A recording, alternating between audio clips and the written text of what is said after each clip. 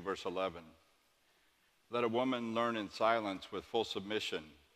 I permit no woman to teach or have authority over a man. She is to keep silent. For Adam was formed first, then Eve. And Adam was not deceived, but the woman was deceived and became a transgressor. Yet she will be saved through childbearing, provided they continue in faith and love and holiness with modesty. Then our second passage from Galatians chapter 3, beginning of verse 27. As many of you as were baptized into Christ have clothed yourselves with Christ. There is no longer Jew or Greek. There is no longer slave or free. There is no longer male and female, for all of you are one in Christ Jesus. This is the word of God for the people of God. There are two stories of creation in Genesis. In the first story, man and woman are created at the same time, after all the animals.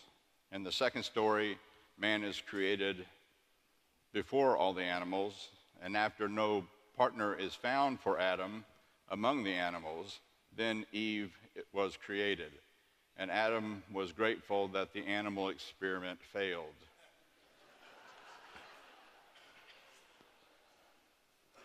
I came across the third story of creation from the internet, so it must be true. Eve walked with the Lord and thanked God every day for the beautiful Garden of Eden. One day she asked the Creator, Lord, why is it that the animals live in pairs, but I am alone? The Lord answered, I've been waiting for you to ask. I have the perfect mate for you. It is called a man. He will care for you. He will be the strong and silent type, and he will be the father of your children. He has some faults, but I believe your generous nature will overlook them. Eve responded, oh, thank you, Lord. I have longed for a companion like myself. A man sounds fine. The Lord said, Eve, there is one thing you must do if you really want the man as your life's companion. Yes, Lord, I will do whatever you wish, the woman answered. Remember that I warned you the man has some faults. One of them is his ego. It will require something of you. Ego, Lord, what will a man's ego require of me? And the Lord said, well, for one thing, you will have to let the man think that I created him first. Eve said, okay. Then the Lord said, and it will have to be our little secret, you know, woman to woman.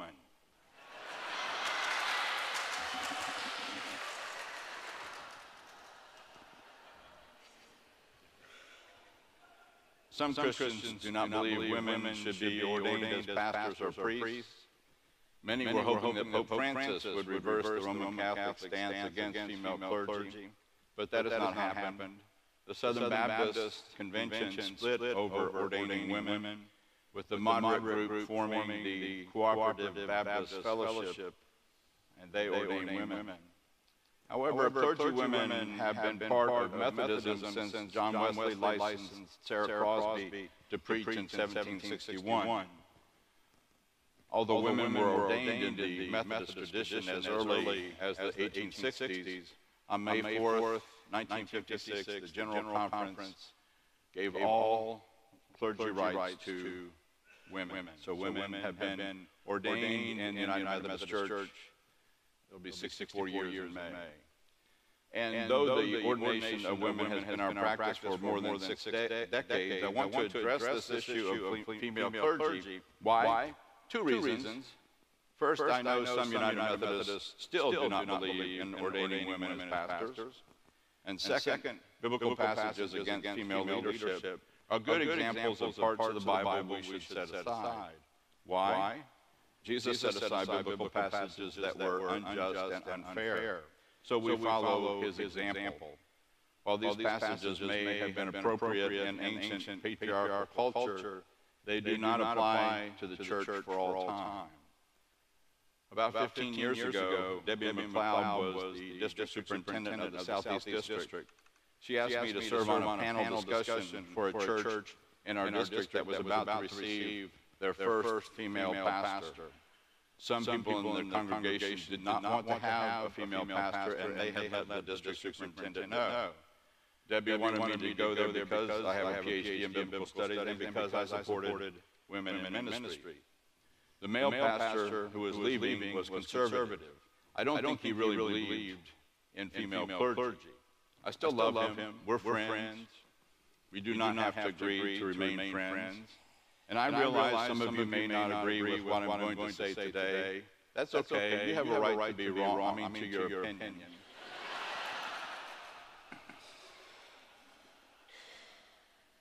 After our panel was seated, a member of the church read from 1 Timothy, the passage that I read about women keeping silent in churches. This church member argued that women should not be pastors because Eve was deceived. I responded that Paul must not have read his Bible too closely. The host pastor was shocked and challenged me. I said the Hebrew is clear in Genesis that Adam was with Eve when the serpent deceived her and when she ate from the pomegranate. I know you thought it was an apple. Then she handed Adam the pomegranate, and he took a bite of it too. The text says that Eve took of its fruit and ate, and she also gave some to her husband who was with her, and he ate. In interpreting the story from Genesis, there has been a clear male bias. What is fascinating to me is that the ancient Gnostics made Eve the hero in the story because she wanted to eat from the tree of knowledge of good and evil. She wanted to know more. The Gnostics put a high value on knowing secret mysteries and teachings. I think that on average, women may be more inquisitive than men and are generally better communicators than men, both important qualities for a pastor. Who reads more books, men or women? Some studies suggest that women read twice as much as men. Women seem to want to know more. I've attended several Christian writers' conferences. There are many more women there than there are men. Before one session at the Florida Christian Writers' Conference a few years ago, a woman grabbed me and dragged me to her classroom. At least that's what it felt like. We were alone. She said, "Have I got a deal for you?" I did not know where she was going with that. It turned out that she was an editor of the Upper Room devotional magazine. She said they received 6 devotions written by women for every one they received written by a man. And their goal was to have a 50-50 balance with female and male authors. So she wanted me to write devotions for Upper Room, which I have enjoyed doing. Getting back to Eve. Male interpreters have said for centuries that Eve was deceived and not Adam. So was Adam just plain stupid? He was standing there the whole time. Was he playing a game on his phone or watching his favorite team on TV? Was he listening at all? I saw a post on Facebook this week that said, "My wife says I have 2 main faults. First, I don't listen. And second, she went on and on about something else." There's no way you can read the story honestly and think that Adam was any less culpable than Eve. She seems to have been the inquisitive one, the intelligent one, but Adam did not hesitate to eat the forbidden fruit. Later, when God confronted him, he blamed his wife, setting precedent for all later husbands.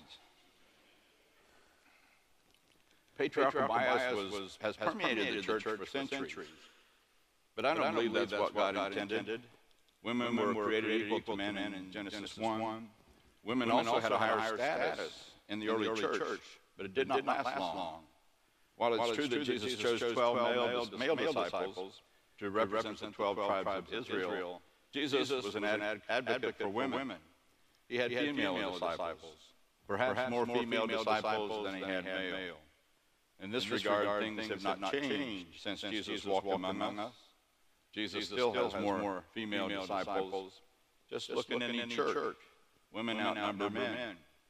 In Luke chapter 8, verse 1, we read, Jesus went on through the cities and villages, proclaiming and bringing the good news of the kingdom of God.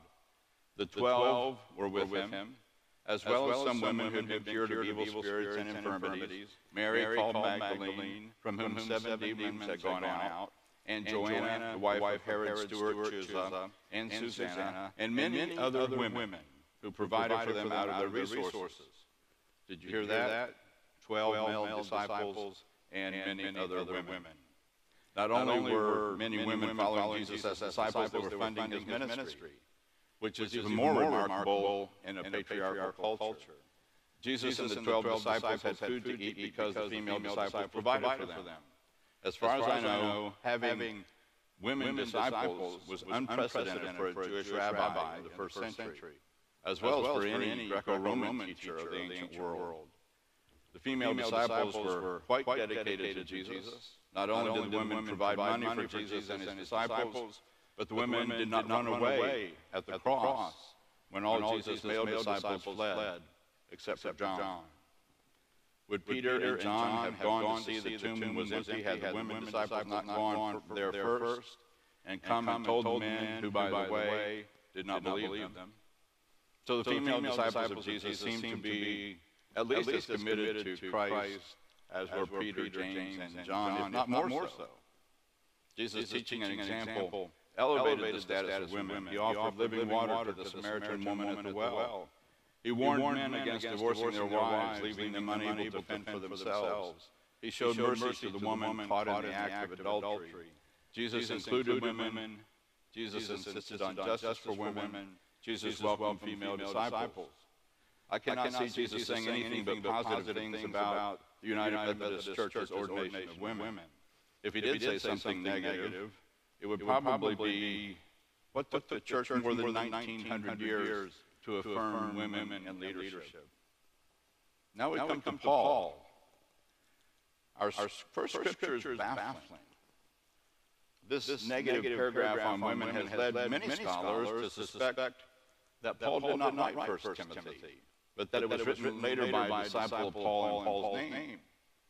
If Paul did write such negative words about women, why is he changing from his previously positive attitude and practice toward women?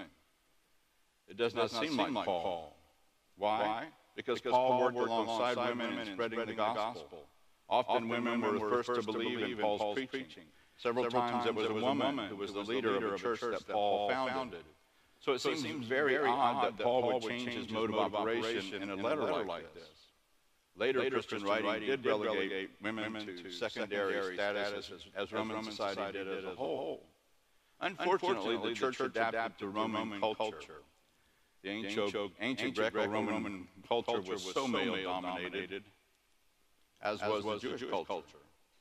The first century Jewish historian Josephus wrote, "The woman, says the law, is in all things inferior to the man." Men could not accept the clear implications of Jesus' teaching and example. Paul's early teaching and practice incorporated women as leaders in the ministry. After nearly 2,000 years, the larger church still will not admit the radicality of Jesus' teaching when it comes to women having equal status with men.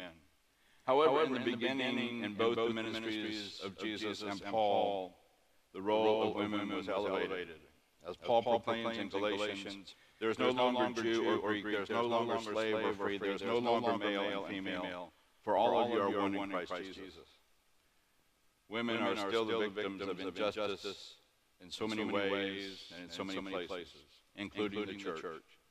Men have afflicted women from spousal abuse to the glass ceiling. Women have often been discriminated against and have been excluded from top leadership positions.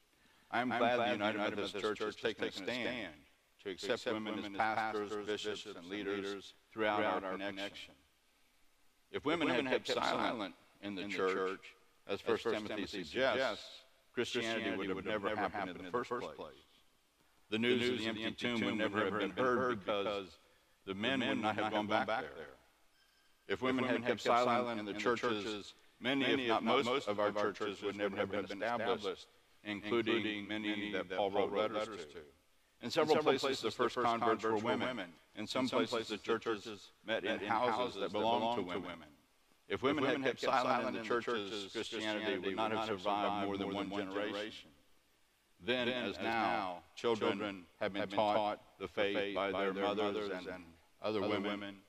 Ironically, in the second letter to Timothy, Paul mentions that Timothy had learned his faith from his mother and his grandmother. Timothy's father was a pagan who worshipped other gods. How many of us were taught about the love of God and Christ from our mothers? I am thankful that women have not kept silent in preaching and teaching the good news of Jesus Christ. As we conclude our series on the Bible, let me remind you that God has given each of us a brain that we should use. Jesus said to love God with all our minds, which means we are to use our reason to interpret the Scripture.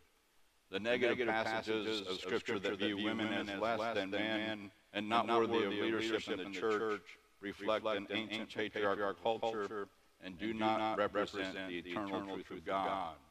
So we follow Jesus' example and set aside biblical passages that are unjust against women because we love our neighbors as ourselves.